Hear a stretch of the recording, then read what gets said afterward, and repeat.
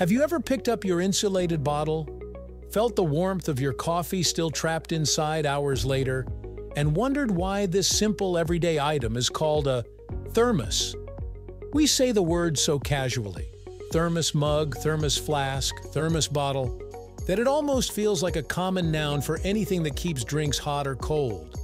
But behind that familiar name lies a surprisingly rich history, involving scientific breakthroughs, clever marketing, and even a legal battle that changed how language works.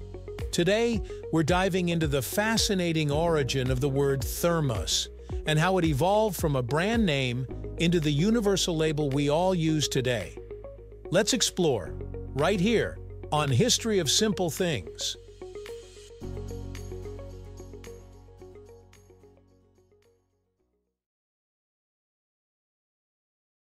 To understand the name, we first have to travel back to the late 1800s, during a period of rapid scientific advancement. Physics, chemistry, and engineering were transforming everyday life, and one of the big areas of curiosity was the study of heat, how it travels, how it's stored, and how it can be controlled.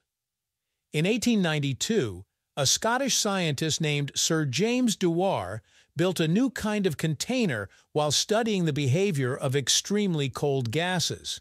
His goal wasn't to keep coffee hot, it was to keep liquid gases like oxygen and hydrogen cold.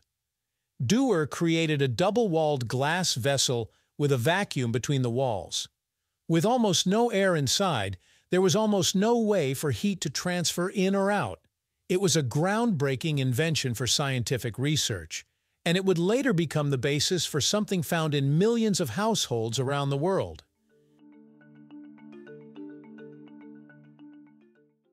Dewar's invention was known as the Dewar Flask, not the thermos.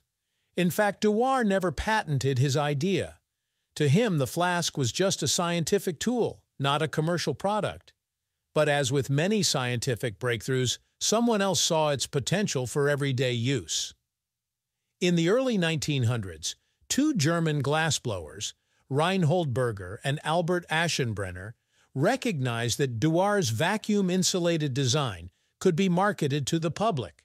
They improved the flask's durability, added protective casing, and created a consumer-friendly product.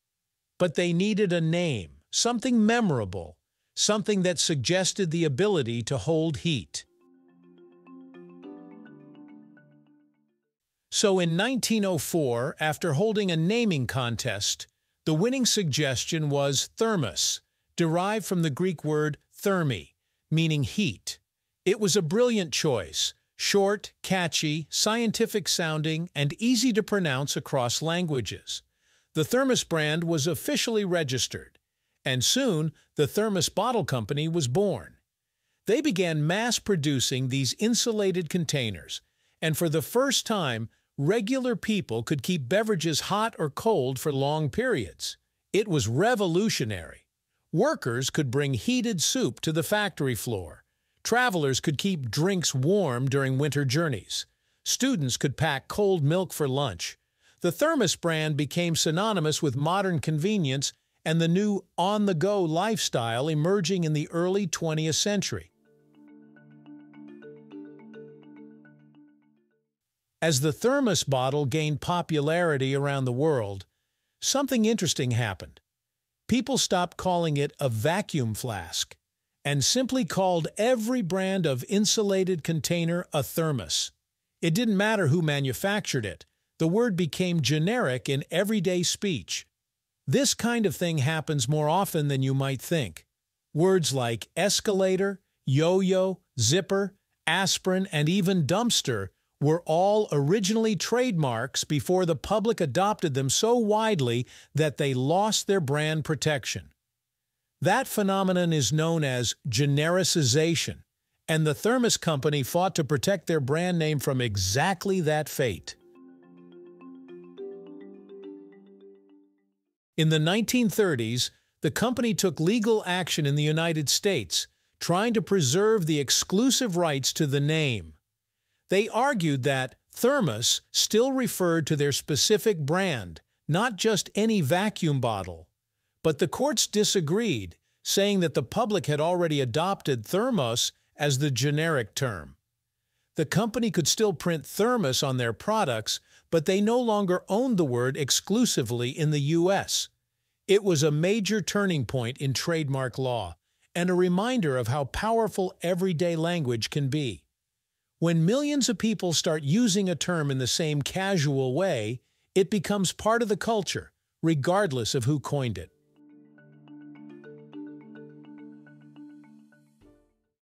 Even though the word became generic in the United States, the company continued to innovate, expanding into food jars, travel mugs, lunch kits, and stainless steel bottles.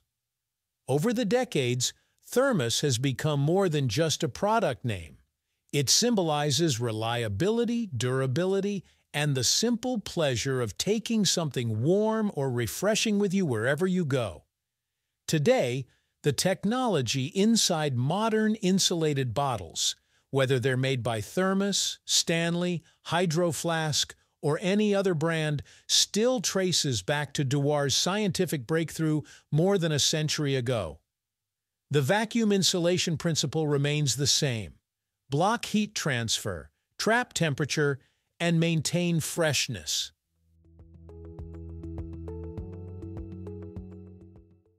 So why is it called a thermos? Because a century ago, a company wanted a name that captured the power of heat, and in doing so, they created a word that outgrew their brand and became part of everyday language.